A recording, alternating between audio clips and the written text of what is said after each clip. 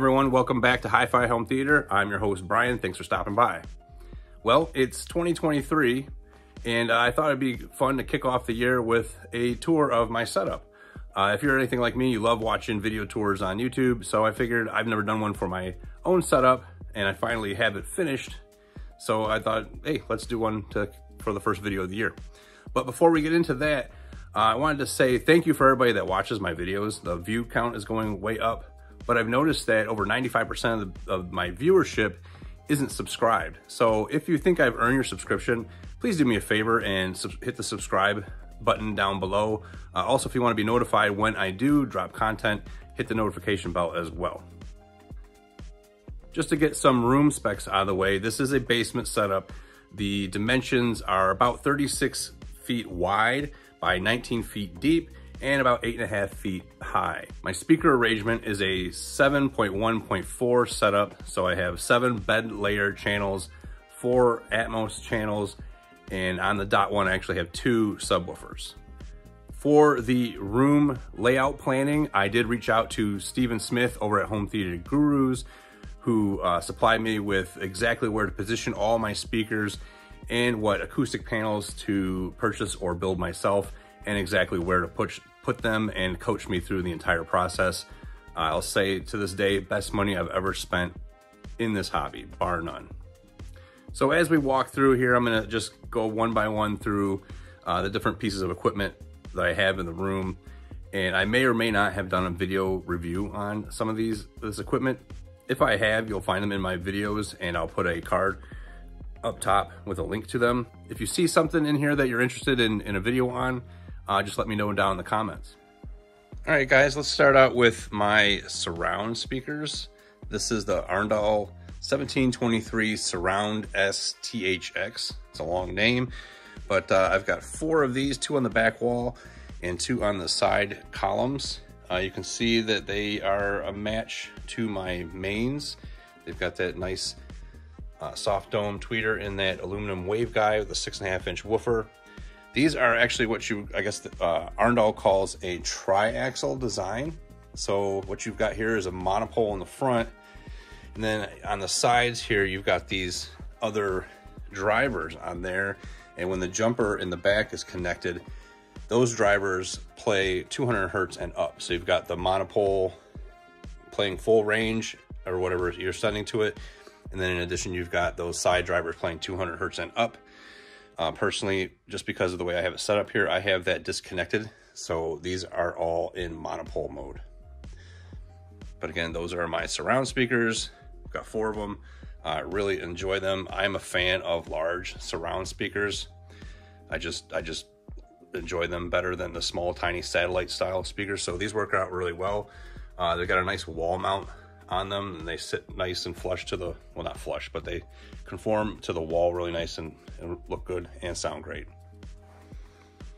Subwoofers, we are using the Monoprice Monolith 13 THX Ultra, I think they're called.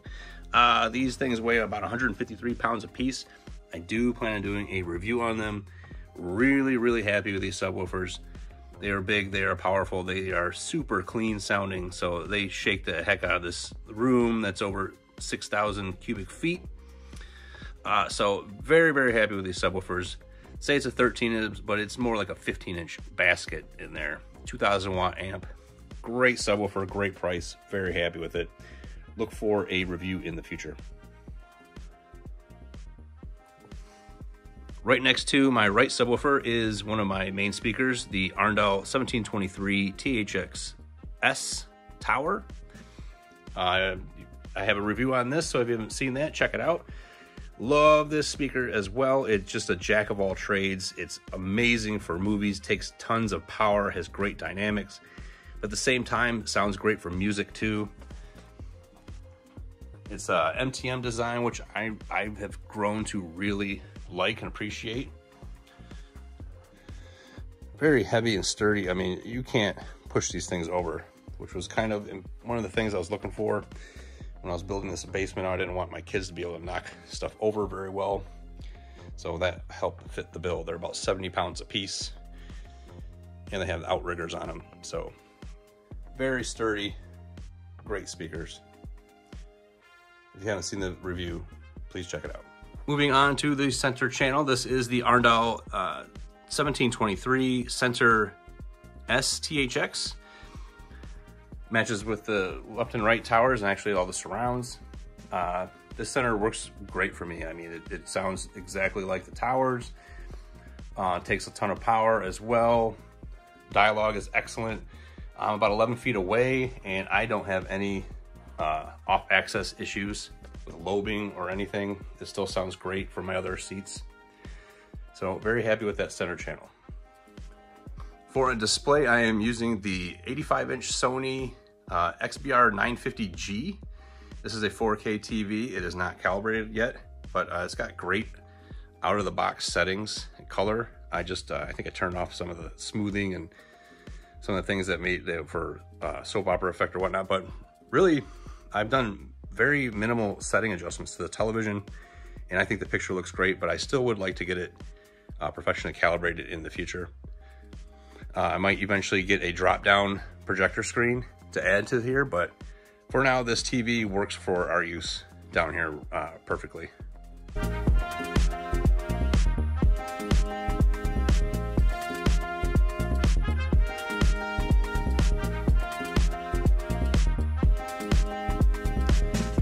All right, here tucked away next to the stairs is my equipment rack.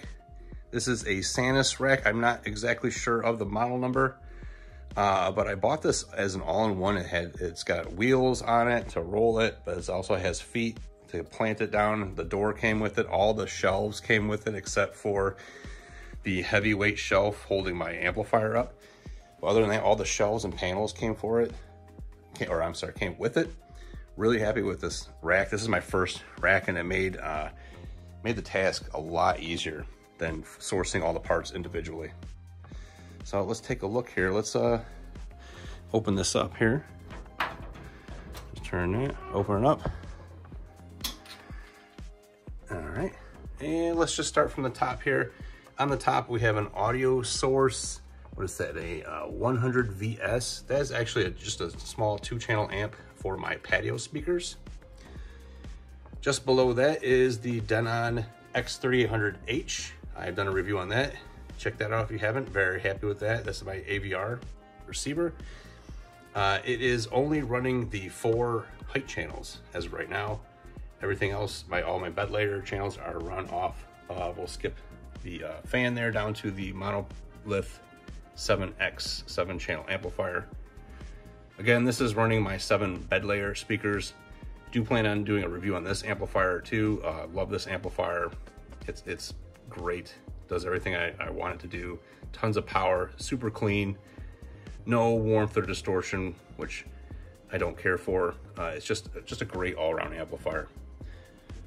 Let's go back in between the amplifier. You'll see I have an AC Infinity fan, and what that is, that's a back exhaust fan. So what I'm doing is, what I want to achieve with this is the hot air rising from the amplifier. I'm just blowing that out of the way before it gets to the Denon AVR, so it's not like heat soaking the Denon. So I've got it set to kick on when it's 85 degrees, and it's just fan speed 1. So real quiet, just blowing the hot air away from the Denon, and it does a good job of that. Just below the amplifier, you'll see the heavy duty shelf holding it up there.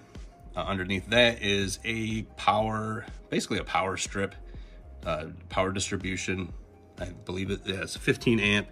It's just basically a power strip hooked onto the rack. Makes things nice and neat back there.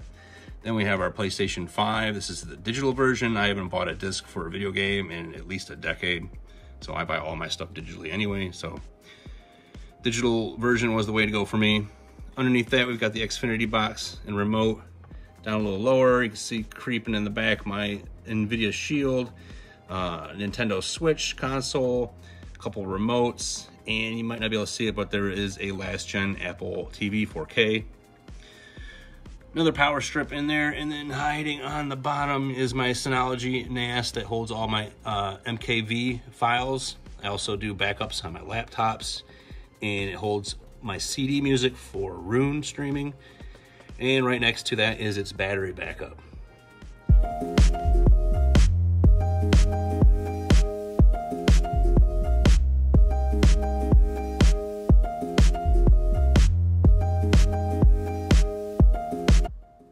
For Atmos duty, what I have here are actually outdoor speakers. They are the Rebel, I believe it's the X55 or the M55XC speaker. So these are just small outdoor speakers with a 5¼ inch woofer, an aluminum dome tweeter. What I like about them is, one, I had a pair of them already, so I just bought a second pair. And two, they have this kind of ball mounting system. It's got like a rubber ball that goes through the back, and then you torque it down. You can see that kind of keyhole underneath the tweeter there. You stick an Allen wrench in there and you can loosen and tighten that ball mount, and you can position them pretty much any way you want to. So it makes mounting and aiming the speakers really easy. I've been satisfied with these so far, but I would not mind doing an upgrade to an Arendal speaker in the future. But so far, these work really well. All right, last but not least are the acoustic treatments in here. Like I said, I reached out to Stephen Smith over at Home Theater Gurus, who set me up with a fantastic, easy to read plan for exactly where to place all my speakers, what panels I needed to get, where they needed to go, coached me with any questions I have. Just an all-around excellent experience using him. Would recommend everybody reach out to someone. If you don't reach out to Steven, reach out to some kind of room acoustic professional. Get your room treated. It's the best thing. It's the best money you're gonna spend on this hobby. So on the back wall here, we've got basically all bass traps across the back. Okay, like some of these, like this one on this door, are actually what's called a combination panel. So they've got like a scatter plate right behind this fabric, so there's a little bit of reflecting going on in addition to the absorption from the bass trap. The two in the middle are straight up just bass traps, and these are the GIK, sorry, I forgot to mention the brand name. These are the GIK acoustic, the 5¼ panels, I believe, bass trap panels. These are also the GIK combination bass trap panels with the scatter plate on there. In the corner, I had some DMD fabric left over from my dedicated theater. So I went ahead and I made these panels out of DMD fabric for the corner bass traps. And then I just have a couple bats of R19 pink fluffy insulation behind there. So that's in that corner. And the other front corner there, there's another corner bass trap, same thing. And these three panels here I actually made, again, using DMD fabric, some OSB board, and some Owens Corning 703 insulation material, I believe. And then the front panels, these panels are all just straight up 5¼ GIK acoustic bass traps. You have 3 on that side behind the right speaker, 3 on this side behind the left speaker, and then I have this small bass trap panel underneath my center channel. Is more so to hide the power outlet that's behind it, just for looks, basically.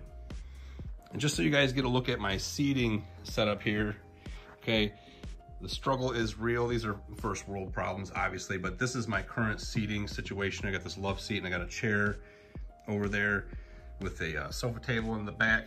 I haven't made up my mind yet if I want something, I want to go like a big sectional or theater seats. So once I make up my mind with that and the budget gets refilled, you know, then that'll be my next upgrade for sure. Again, if you have any comments, recommendations, maybe you've done the love seat, went to the theater seats, or you went to theater seats and back to the love seat, or maybe you wish you went one way or another, let me know down in the comments. I'd appreciate it. The last thing I wanted to go over in the room is the lights. So all these, what look like recessed lights, are actually really thin RGB LED lights. They're about like a ½ inch tall. And what I did was, since I got all that the vents and everything in there, I couldn't just put can lights wherever I wanted to. Just didn't have the clearance. So what I did was I cut ½ inch plywood, and these lights are mounted to the ½ inch plywood there. And they have a little connection box that's up there too, but worked out really good. And these are all RGB and controlled by your smart system. So these are all hooked up to the Alexa.